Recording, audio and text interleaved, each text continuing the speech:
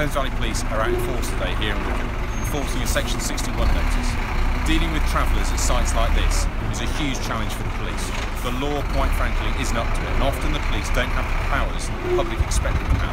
This is the exception rather than the rule. I've been campaigning for a change in the law, and I'll be working with members of Parliament across the Thames Valley to try and make sure we give the police the powers they need to protect public and private land. The residents I talked to this afternoon appreciated the efforts of the police, but their experience is repeated across the Thames Valley and indeed across the country.